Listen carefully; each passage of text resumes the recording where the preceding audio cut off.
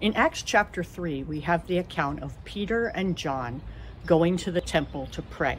And as they go to the temple, they come across the man who was lame, who was sitting at the gate of the temple, who spent his days there begging for alms or for gifts to the poor.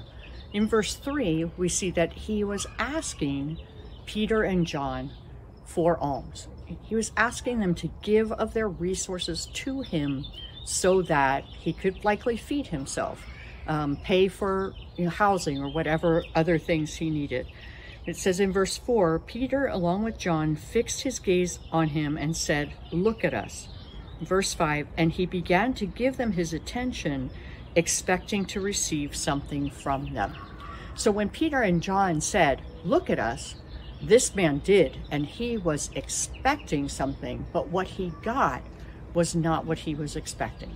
He was expecting them to give of their financial resources, and instead they told him that in Jesus' name they were calling him to rise and walk, and he was healed.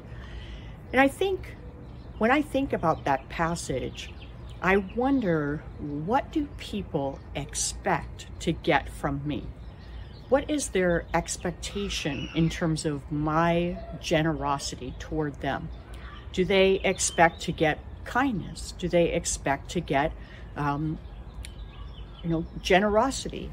Do they expect me to point them to Jesus? And that's what Peter and John did. And it changed not only this man's life, but the lives of many, many others who saw what happened and who believed.